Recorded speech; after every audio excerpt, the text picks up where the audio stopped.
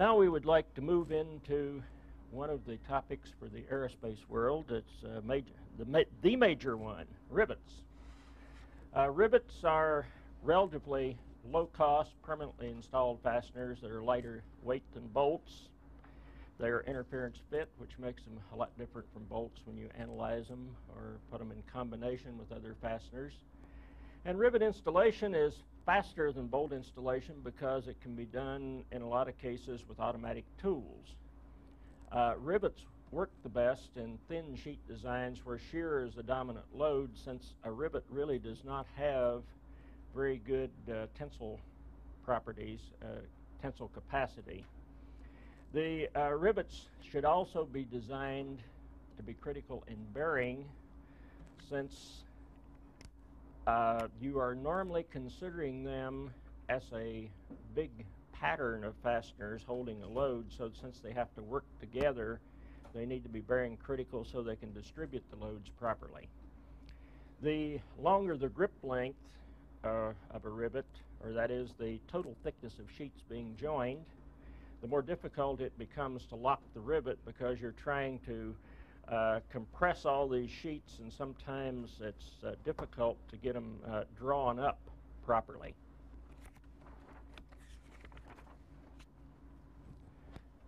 Now, even though rivets are designed with an interference fit, they're not airtight or watertight. So if you want to seal a joint, you have to apply some type of sealant to the joint around the rivets. And here's another very important feature. Since rivets are permanently installed, they have to be removed by drilling or punching them out and replacing them with oversized rivets. And this is a real laborious task from the standpoint of both getting the old rivet out without screwing up the hole to where it's impossible to install another rivet in it without going to a much larger size, which might get you in trouble on edge distance and spacing and that type of thing. Rivet materials are made of various carbon steels, corrosion-resistant steel, brass, aluminum, Monel, titanium, and they have to be ductile enough that you can form a head on them without cracking. So you need a high strength, so it is a kind of a balancing act to try to get one that's ductile enough to form, but on the other hand, will have a high enough strength to give you the load carrying capacity that you want. Now, in Table 13, of course, is a list of some of the aerospace materials. And some of these rivets contain more than one material. They can actually come up with a hybrid rivet and use a softer material for the shop head so that you can buck the thing in place and still have a stronger shank. Here is a list of the common ones. Of course, the aircraft industry uses a lot of the ADs and DDs, which are the MS 20426 and 20470. The ADs are used normally up to a 5/32 diameter, and they can be readily formed at room temperature. The DDs, if they're made out of 2024, they have to be kept in an ice box until you're ready to install them, because you can only cold work them when they're down around 0 degrees without cracking them. 1100 aluminum, that's usually non-structural. A 5056 is a special one in this respect. They're still used. Some people are not aware, I don't think, that they are stress corrosion sensitive, and they really should not be used in anything other than a magnesium joint, where magnesium is more stress corrosion sensitive than the 5056, so therefore the 5056 will work out better. We had a case on the Atlas vehicle with 5056 rivets in which the heads were popping off with the thing sitting on the pad from stress corrosion, so they should not be used in most applications. Monel, which is a 67% nickel and 30% copper material is used a lot for rivets because it is ductile and yet it is higher strength than aluminum, and it's used for joining stainless steels, titanium, and Inconels. Copper is usually used for non-structural applications. The 7050 T73, that's the one that is not sensitive to stress corrosion, is used. It can be installed at room temperature, and it's used as an alternate to the 2024 icebox rivet.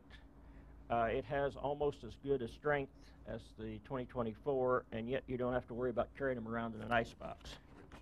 Yes? Oh, it wasn't, is it picking me up? Yeah, it's picking me up, and it's picking your tie up too. Oh, it's picking the tie up too? Okay, well then we'll have to, okay, sorry about that. You want me to go ahead? All right.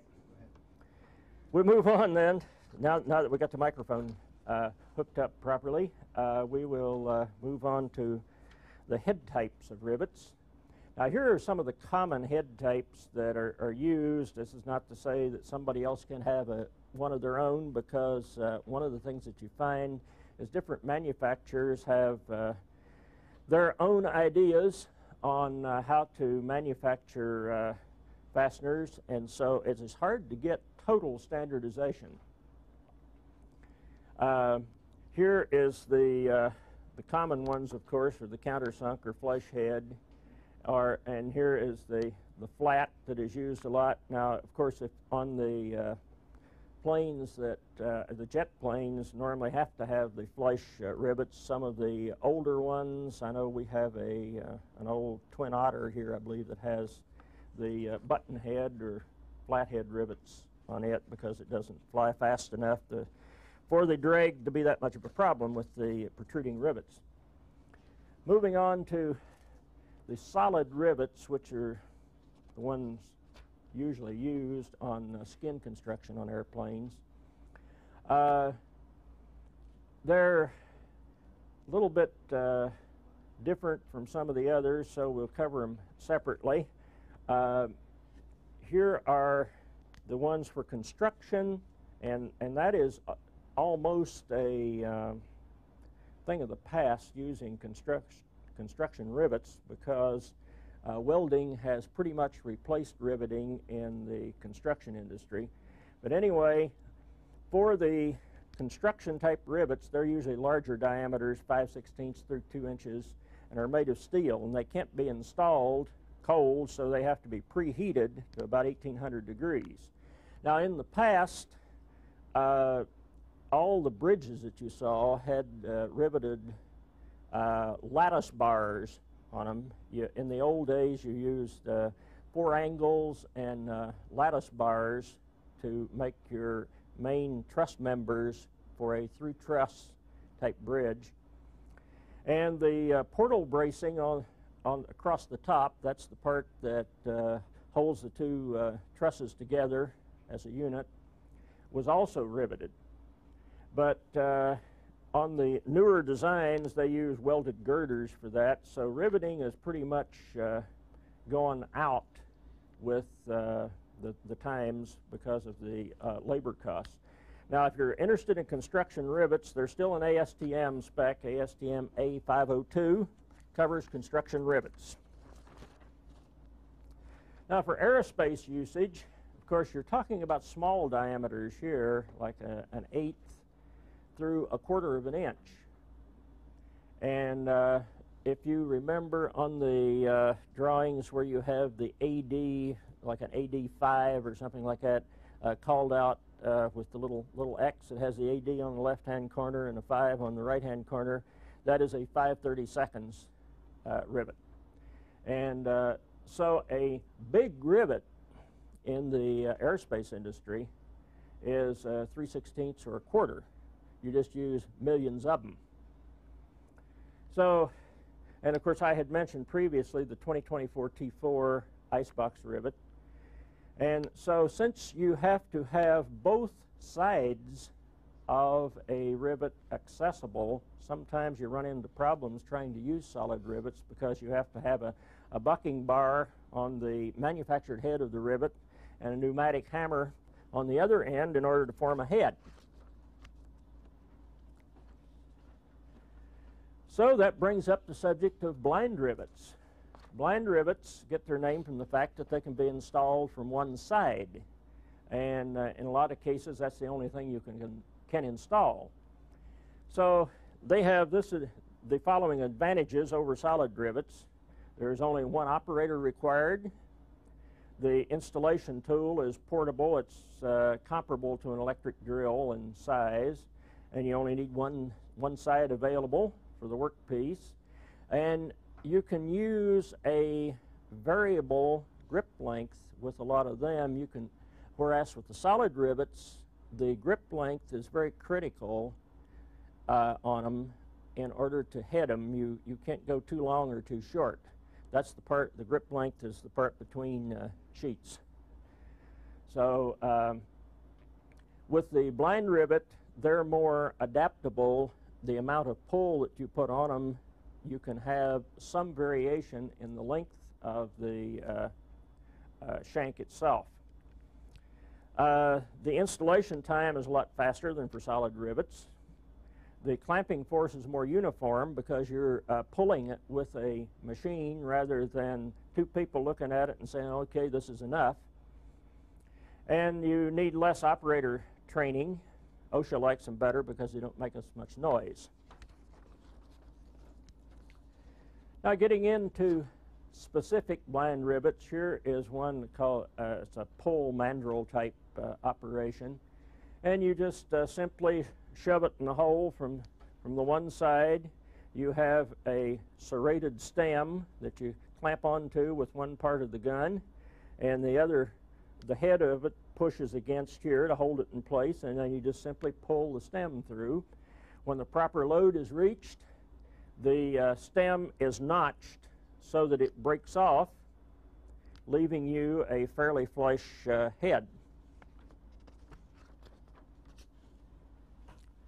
Now on a threaded stem rivet, you have pretty much the same thing except that your stem is threaded and you thread it through, and we have one of those or a couple of them in figure 48.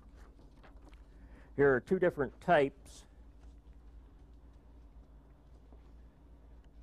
that you're actually threading it through, and you see the goal on this is to pull it up tight and form a shop head on this side by expanding the tubular type body of the rivet.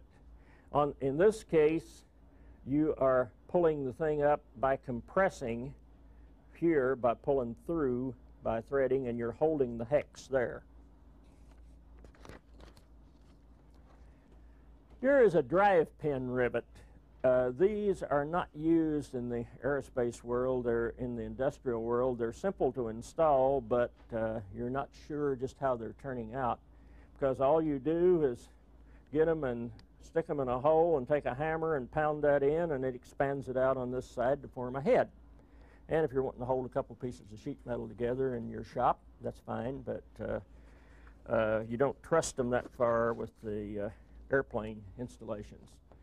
Here's another type of industrial rivet, a full tubular rivet, in which you're actually, this has a hole in it. You poke it through and pound it and flare this end out and form a head on that side.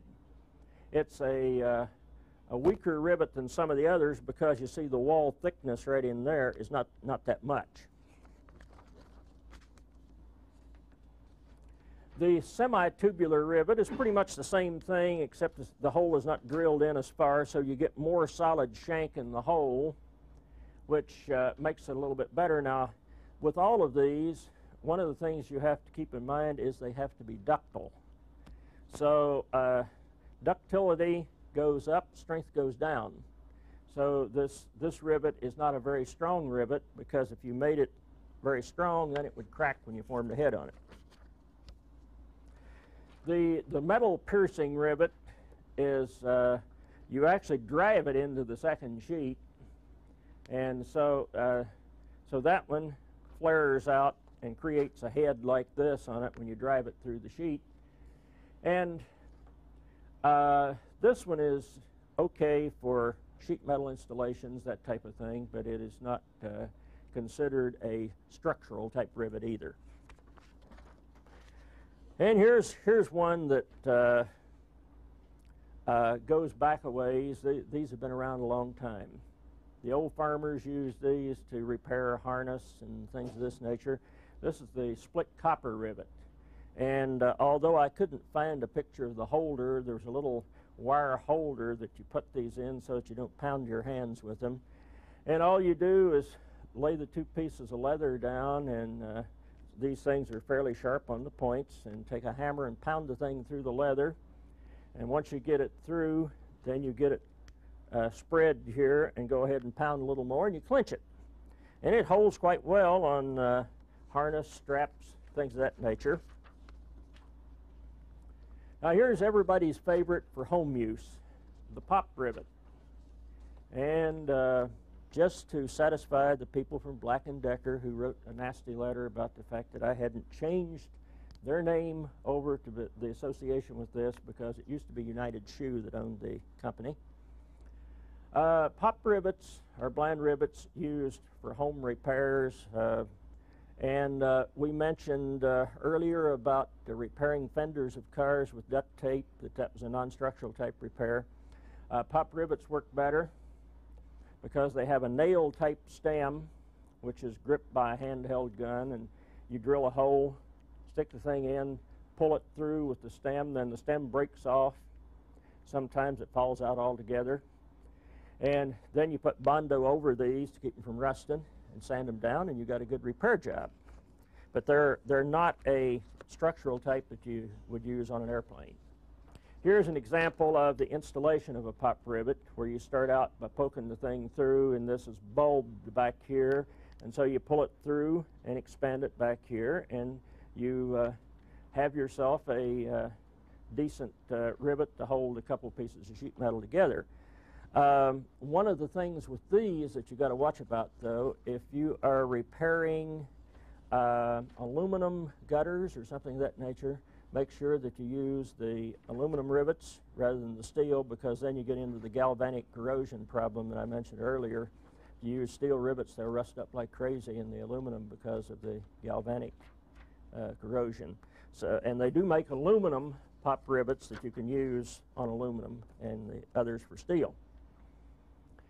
Now here's one that is used some in the, I believe in the aerospace world for secondary type structures. It's a riv nut made, as far as I know, it's still made by B.F. Goodrich. It's a tubular rivet with internal threads, and you deform it in place to kind of form a nut plate.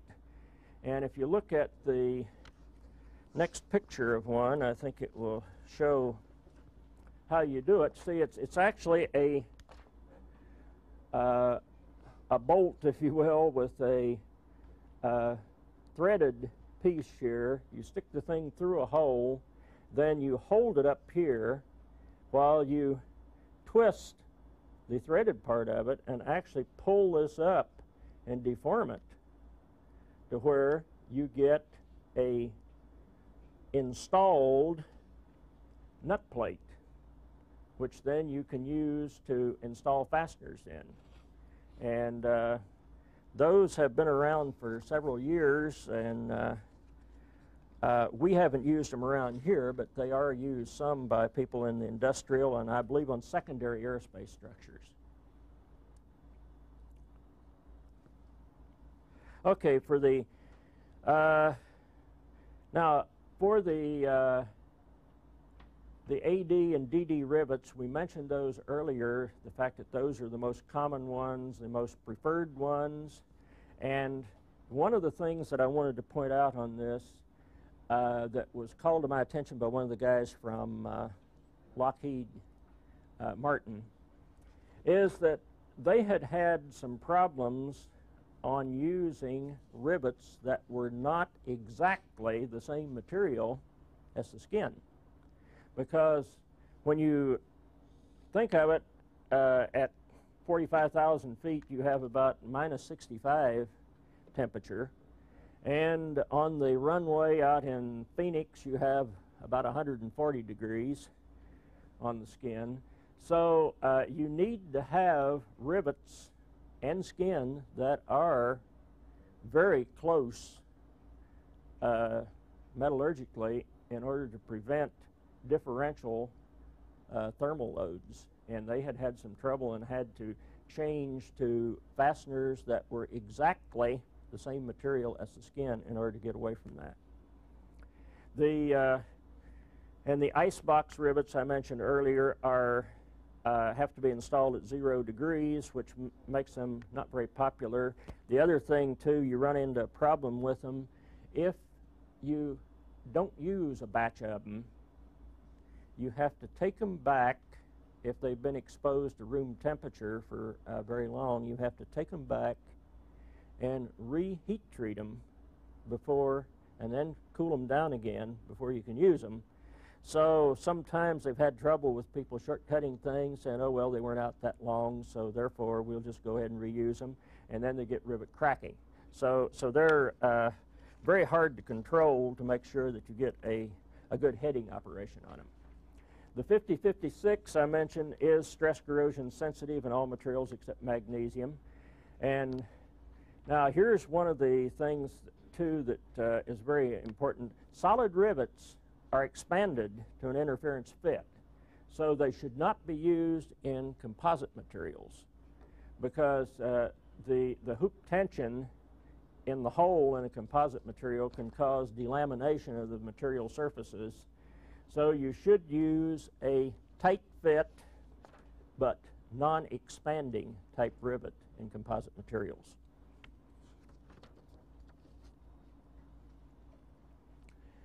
I had mentioned Monel rivets earlier. Monel, of course, is 67% nickel and 30% copper. It is stronger. It has a shear ultimate of 49 KSI and more heat resistant than aluminum, and yet it's ductile enough to cold form without cracking. And they're used for joining stainless steel, titanium, and Inconels, but it shouldn't be used for joining aluminum because it is way down in the galvanic series compared to aluminum, and it also, of course, would have different thermal expansion properties. The titanium columbium rivets, this is a hybrid one that is, well, they actually have two types. There's one that they actually join two pieces together, I guess, and this one is just the one that is part columbium. And they have a shear strength of 50 KSI, but they can be formed at room temperature. And they're used for joining titanium and aluminum because they have enough columbium in them to make them compatible with aluminum. And they generally don't need to have the corrosion protection on them except for sealing in the hole when you install the rivet. Now here is the table we showed earlier on this, so I won't go through it again, but just to let you know that these two are the ones you concentrate the most on in the aircraft world. Now here's the cherry buck rivet. That's the one I was thinking of. It actually has a friction welded piece of soft titanium on it, so that when you form it, most of the harder stuff is in the hole, so you only have a little bit of the softer material in the hole, so you get a higher overall strength, because this one has a shear strength up to almost 95 KSI, which is excellent. And they can be used up to 600 degrees, and they're available in both flush and protruding heads. Now, cherry rivets are a very popular one. In fact, they're almost a generic, although Allfast and some of the others would not want me to say that about it since they make competing rivets. But a cherry rivet is a blind rivet with a locking collar, and you have a pull stem on it. but it is a better structural rivet because they have better materials in it than say a pop rivet would have. They're also available in oversized diameters, where if you have to replace a rivet, of course, when you drill the old rivet out, then you have to ream the hole to get it prepared better, and that takes enough material off of it that you can't get an interference fit, so you have to use an oversized rivet. So they make specific oversized rivets in given sizes. I forget now how many thousands they are oversized, but they will fit a reworked hole. They have shear strengths comparable to the AD solid aluminum rivets, and they're used a lot on secondary structures, but they're not used on primary structure. You normally use the solid rivets on primary structure in an airplane. Now, note that all of these blind rivets, along with Huck and Allfast, is restricted by the guidelines. Here's an MS spec that tells you how you should use them. And there's the statement also about the secondary structures versus primary. Here is the part of a installation in which you have the gun here that holds the head in place. Then you start the process of pulling the stem through to expand it. If you go on to the next figure, you have the completed installation. There's a little locking collar. This is the part that's shown in black here, that comes in and is pushed in around the shank after you have broken it off, which gives you a good seal on it to make sure that the stem stays in place on it. Now here is a table of cherry rivet materials, and notice that the stem and the sleeve are different materials, because the stem has to be strong to pull through and deform the sleeve. The sleeve has to be ductile enough to form without cracking. So you have, so the strength of the rivet is a combination of those two materials. So like here, if you have the 5055 aluminum with alloy steel, Manel with stainless steel, and here's an Inconel 600 with an Inconel X750 pull stem on it. And look at you can kick the temperature way up by going to the temperature resistant nickel stainlesses. Now Huck is also one of the big suppliers of rivets. Theirs are similar to Cherry. In fact, if you look in Mill Handbook 5 for rivet allowables, there are a lot of them in there, and I know in our Fastener task group, one of the things that we have argued and fought over there is trying to come up with allowables that will include all of these manufacturers under one heading, so that we won't have problem with somebody saying, and you're favoring our company versus company X and so on. So you have to come up with a generic table to give allowables for this type of rivet, so that it'll cover Huck and Cherry and Allfast. Now, move on to the next figure, and we'll look at a standard Huck rivet. See, this is pretty much similar to the other one, except in this case, you're compressing the sleeve a little bit this way, but the principle is still the same. You have a locking collar, you have a serrated pin that you pull through, and then after you pulled it through, it's notched here so that it breaks off, and you have the completed rivet installation.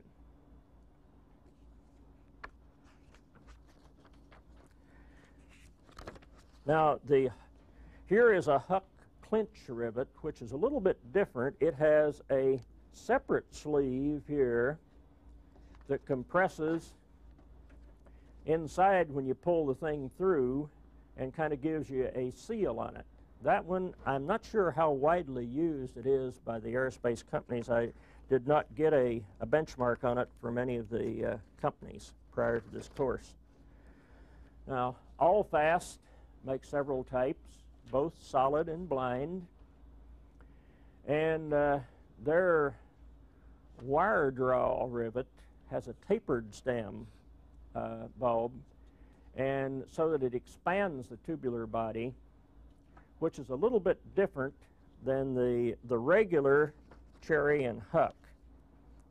So you see this one, I guess it shows up better over here.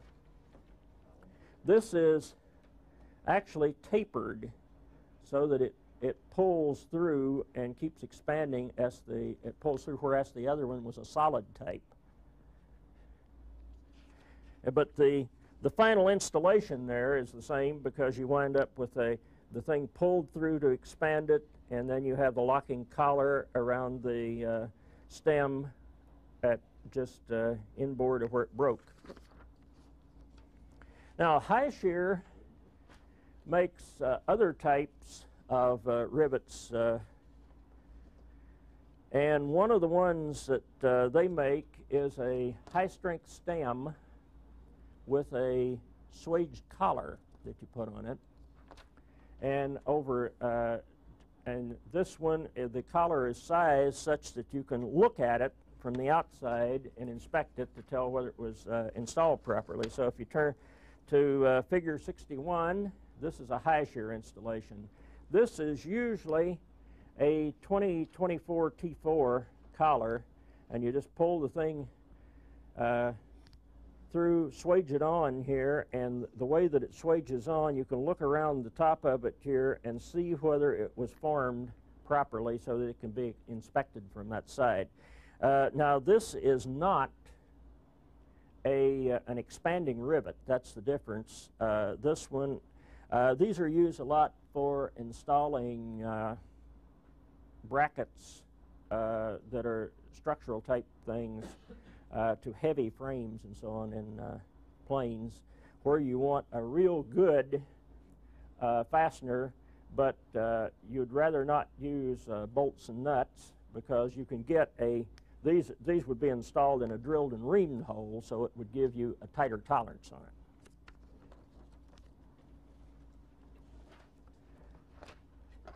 Now, lock bolts are also commonly used, and they are a non-expanding high-strength fastener that has either a swaged collar or a threaded collar to lock them in place. It's a variation of the high shear that I just showed you there, except that in this case you normally have a stem that you compress the collar on. A lock bolt is similar to a rivet in one respect. It's hard to remove once you install it. And it's not very strong in tension, because once again it's a metallurgical balancing act. You want the collar to form, but on the other hand it can't crack, so it can't be nearly as strong as the shank. So what you have is a fastener which is very strong in shear but is weak in tension, so normally you try to design them such that they're not in tension. Now, they're difficult to inspect, so if it's something that you need to have a more positive lock on, you should look for a bolt and nut assembly. But they're fast to install. And on the next page is one type of lock bolt. This is a Joe bolt. And what you have here, the locking sleeve or collar is expanded to form a shop head, because you're rotating the stem in a gun and holding the hex head in place. So you're running this through as threaded here to expand the sleeve to form a head. Then the stem is notched so that when you reach the proper torque, it breaks off.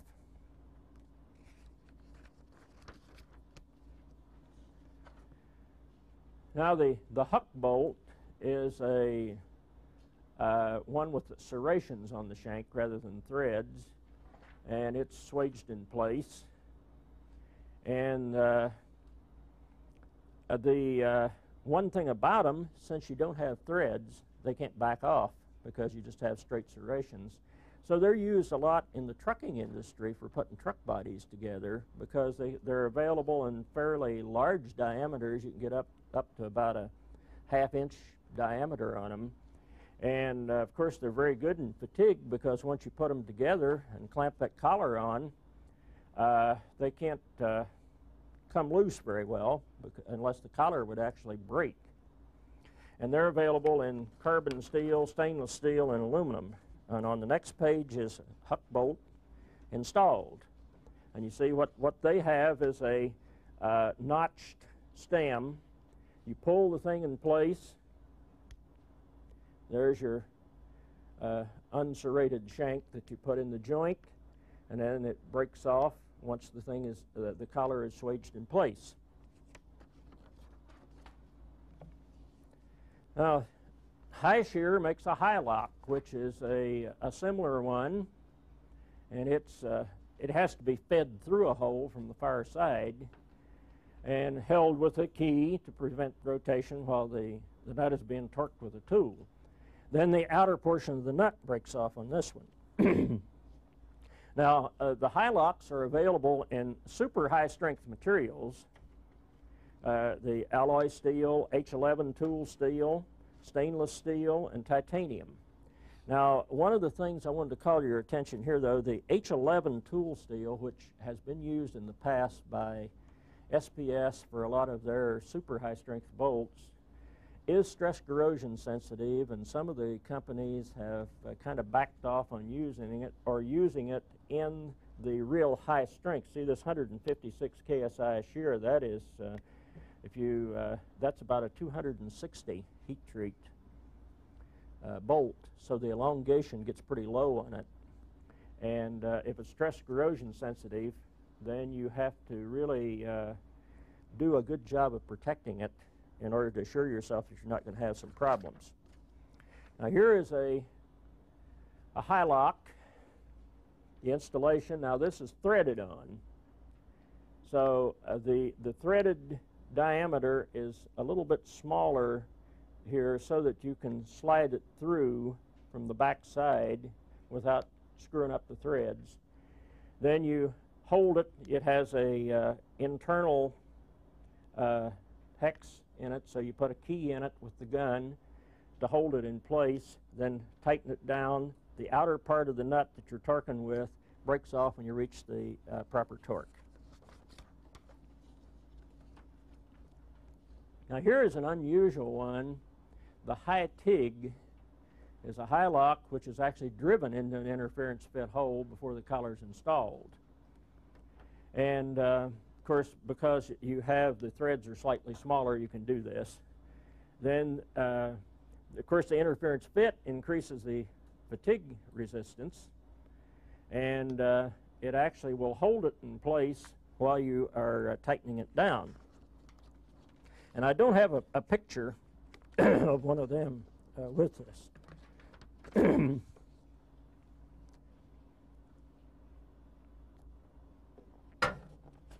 The taper lock is made by SPS,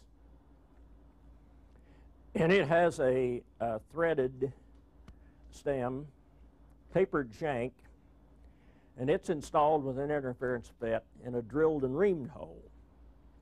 Now, the tapered shank that's only a 1, and don't ask me how this becomes a critical thing. It's a 1.19 degree taper that it has on the sides. And you lubricate the shank so you don't have to do anything to the hole, you just drive the thing in. But this interference fit keeps it from rotating while the lock nut with a captive washer attached to it is installed, and there is a picture of one of them in the next figure.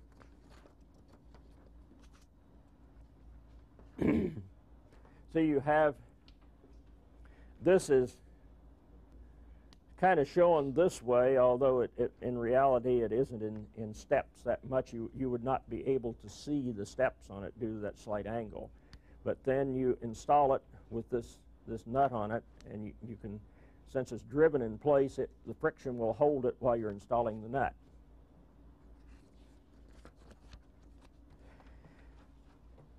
Now next here is an eddy bolt, and they're used a lot by Boeing in the airplane business. I understand they use millions of them on the 777s, the 747s, and so on. And it's kind of an oddball, in my opinion. It has a deformed threads such that you use a kind of a socket type head that deforms to the point that it starts slipping, and then you know that it is installed properly. So be easier just to go with the picture on the next page.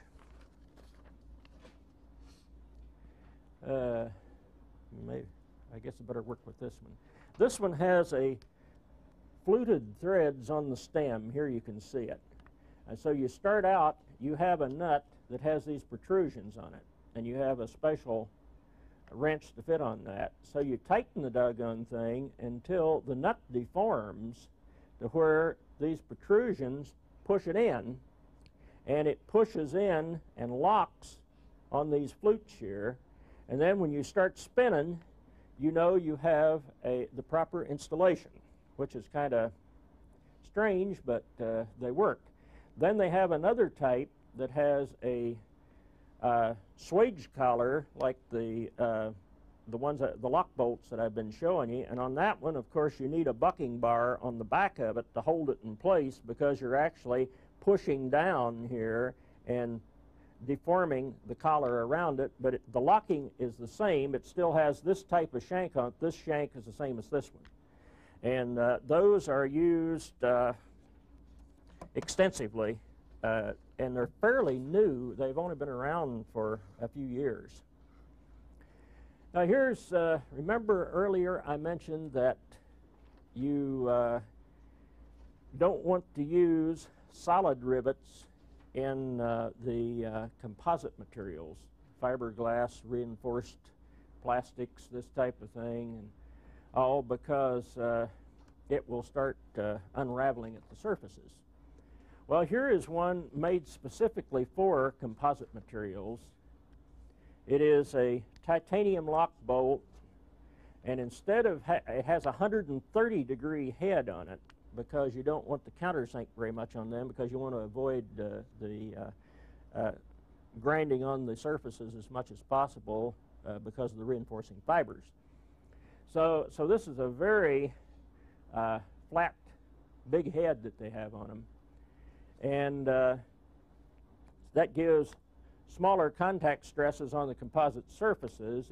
It's a tight fit, but not an interference fit. Then they have a different type of serration on them, that they have a 20-degree angle here instead at 20 and 40, rather than the 30-30 that you would normally have on a notch on the serrations, to give you better holding power, because now with this flatter angle here, you can, when you put the collar in place, it's harder to pull it off, because you're trying to pull against that angle when you install the thing. And here is one of them installed, and now see notice that how odd this head looks, because it's 130 degrees instead of 82 or 100. Most of the aerospace stuff is 100-degree countersunk head. And then see it's installed very similar to the rest of the lock bolts and stuff like that. It's a collar that is pushed in here. You have a pull stem that breaks off when you've reached the proper load on them. I believe Monogram Fasteners is the outfit that makes that one out of, well, they're one of the companies out of California.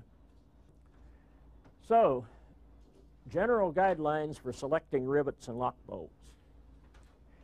Don't use expanding rivets and composites, as we've talked about here. Don't use 50-56 aluminum rivets and anything other than magnesium, since the 50-56 is stress corrosion sensitive. A threaded lock bolt, that's one of the ones that has the nut on it that actually threads on and then breaks off the outer portion of it, can carry up to the tensile allowable of the shank, but each design should be checked individually. And since drilled fastener holes are not plated or coated, it's necessary to use some type of sealant over the raw material surfaces to retired to prevent galvanic corrosion between the fastener and the joint material. And of course, you can find lots of information on joints and rivet allowables, which were determined by tests in Mill Handbook 5. I think it's Chapter 9 of Mill Handbook 5 has all these joint allowables, rivets. They cover, they give you a table of rivet in a given thickness of material, how much it'll carry in shear. They even show the knife edge cutoffs. Remember I talked about the knife edges yesterday to avoid. They show where you cut it off to make sure you don't get knife edges and all that type of thing. Rivet installations are covered by Mill Standard 403. Some corrosion prevention methods are covered by these two mill specs. Design and selection requirements for blind structural rivets are given the MS 33522. And testing of fasteners is covered in Mill Standard 1312. That is a huge document, which I will, at the end, somewhere along the line, I have a listing of all the different tests that are covered in that document. It's a whole 3-ring notebook of standards for the different testings, I think 30-some sections or something like that. Then this NAS 523 gives rivet codes and callouts. That's the one that covers, I believe, the little X with the different designations on it for how to call out a specific rivet on a drawing, whether it's counter something near side, far side, and all that business. And then one of the other important things, review the fastener manufacturer's design criteria before incorporating his fasteners into your design. And that's one of the things that Dave Petrarca found out. Call the manufacturer and find out what his fasteners sell for before you decide that you're going to use a few hundred of them on your design, because they can get expensive, particularly in small quantities. Now, moving on to inspection and acceptance of fasteners. This is one of the things that is not covered very well by most people, because we can specify all the things that we want in fasteners, and but when we get them, we don't necessarily get what we ordered. And the criticality of the fastener design should determine how much inspection we have on it. So we'll cover some of the inspection methods that are used. Now, on ordinary fasteners, bolts, nuts, and stuff like that, we can use hardness testing. That's a simple one. You use Brunel test for aluminum, usually, and Rockwell for steel. And what these in general do, you have a little ball that gives you an indentation, and the amount of indentation that you get is correlated to the hardness of the material, and that in turn to the strength of the material. So, for example, if you go to a table, let's see, a grade 8 fastener is about a Rockwell C33, I believe. And at least it gives you some indications. And that's an easy test to run, because you have a little machine. You just slap the thing in there and run the test, or at least a beginning test on it. The Brunel is used for testing your aluminum stuff, usually, although Brunel and Rockwell can be correlated, because Wilson Company makes all this equipment, and they put out tables that give you the correlation between them. You also have a Rockwell B scale for medium hardness materials. Usually your carbon steels are rated on the B scale, and then when you get up, I think a B100 is equivalent to around a C 18 or 20 or something like that for the harder materials. So if we go to the next figure, here's a Brunel hardness tester, And what you have is a little table that you put your sample on. The ball is in the head here, and you actuate the thing. This is an older one, I think, when you just used a handle to actuate it. Nowadays, they probably, on these, they probably make them that they are electronically actuated. That one is for the aluminum. And then here is the Rockwell. This is one of the newer Rockwell models that I got out of one of their catalogs, or Wilson catalog. Same thing, you have a head here to put your sample on, or platform, and then you have the ball is in this part of it. You program the thing to give you a given amount of load, and it measures the indentation and gives you a reading, which you can use with the table to check it out. This mill standard 1312-6 gives a standard test method and specifies the apparatus to be used for hardness testing in all types of structural fasteners. Now, the B scale, this is the size diameter ball and the load that you use with it, and then the C has its own diameter and the load. And here's another one, a Rockwell superficial hardness tester, except the indentation is smaller. And then Knoop and Vickers micro hardness testers. Some of these, they have them small enough that you can actually take them out on the job and test your parts without having to pull them out and take them into the shop, the metallurgical lab, to get them checked. Now, for fastener hardness testing, one of the problems you run into, of course, is how do you get an accurate reading? And if you have cold worked the fastener in forming it, if you take a reading on the outside someplace, it may not necessarily be the proper strength. So to get accurate readings, you need to get core hardness. So you can take machine it down and get two flat parallel surfaces and use one of them for hardness testing. And the other thing you can do, if you have small fasteners that you can't do that with, then you can mount them, and these metallurgical people can put them in a nice little thermoplastic type setting that you can then put it on the platform and get hardness testing.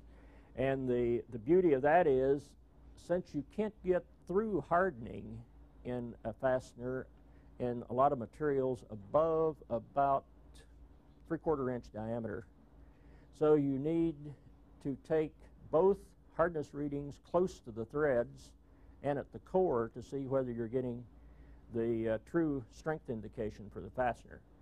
So on the little ones, this is a 0 to number 5, so that's 60 thousandths to an 1/8 diameter.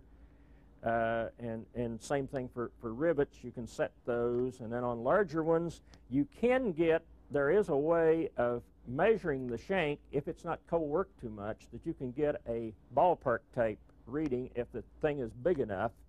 But this is not a very accurate reading. It's only if you're wanting something, just a general type reading. Now, tensile testing. This is something, of course, you can do, and they do a little bit of that around here. Carl Bergquist is the guy that does it, on taking a few samples out of the grade 8s and socket head cap screws and pulling them just to see what they are good for. So in general, you take a few out, run them. If any of them fails, you reject the lot. And what you do is you use a regular tensile testing machine that has large enough fixtures that you get essentially no deformation from the fixtures themselves, because you want all the deformation to be in the fastener. That way you can even measure the yield, ultimate strength, and elongation. Here's another test that can be used, and of course counterfeit fasteners most of the time are made by cheating on the carbon content. In order to heat treat a fastener, and we have in the specifications for a alloy steel fastener, it has to be a minimum of 28 points of carbon in order to get heat treating, and usually you use them up around 40. So the counterfeiters can add boron, increases the hardenability of steel, and boron is cheap and you don't need very much of it to add. So you can take 1020 steel and add a little boron to it and heat treat it. So one of the tests that is used on acceptance of alloy steel fasteners is a carbon content test. And there's different ways of doing it. One of the company that I believe makes the equipment that we have around here is called LECO. And what you have is some type of a furnace in which it's either an induction or high frequency type or resistance type furnaces, and you take a little chunk of this stuff and put enough oxygen in with it that you can burn it. And then you have different ways of measuring by getting the carbon dioxide from the combustion. You can measure it and get the carbon content out of your sample. So I'll kind of go into this in a little bit more detail here for a couple minutes yet. It's high temperature combustion, and you have two types of furnaces, a high frequency and resistance high temperature. And you use two different methods of carbon sulfur detection. Infrared absorption and thermal conductivity are the two different methods that are used for it. The test theory, of course, is to determine the content of carbon and sulfur, and you can separate them out and find out which is which. And you get carbon dioxide and sulfur dioxide. And so with this furnace, you have to take it up to a pretty high temperature, even with the oxygen, to burn the carbon off of the steel, because steel doesn't burn very well. The other oxide compounds that you get during this combustion, you can siphon them off and get them out. And you also remove the moisture with some sort of a dissicant, such as Harold even put in there what they use, magnesium perchlorate. Harold Casper helped me on coming up with all of this stuff. The samples, here's one of the important things. You have to make sure that you know exactly how much weight you have in your sample in order to do the testing, because what you're looking at is the carbon per weight in it. And since it's such a small amount, the weight of the sample has to be accurate. The limitations on it also, the specimen must be homogeneous. In other words, I spoke of the decarburization. If you had, say, heavy content of carbon in the surface of the thing, due to the way it was heat treated, then you would get an erroneous reading. It would show that it had a higher carbon content than it really had throughout. Graphite bearing specimens you have trouble with. In other words, you can't have graphite on the outside for a lubricant. And of course, the method is destructive.